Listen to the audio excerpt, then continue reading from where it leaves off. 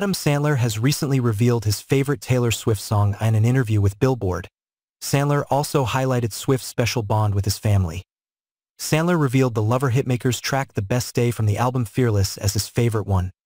He explained his connection with the song, saying, "Everything my two daughters throw on I love, but one of the first ones they threw on when they were young was The Best Day. We connected with that when the kids were young." The actor also revealed that his family has this tradition of listening to Swift's album on its release day. "Every album, we listen the first day it comes out. There's not a song they don't know every word to," Sandler said. These remarks by the actor comes after his appearance on Swift's boyfriend Travis Kelce and his brother Jason Kelce's podcast. During his appearance, Sandler mentioning taking his daughters to the premiere of Swift's concert film, Taylor Swift, The Eras Tour. "What a girl. Dude.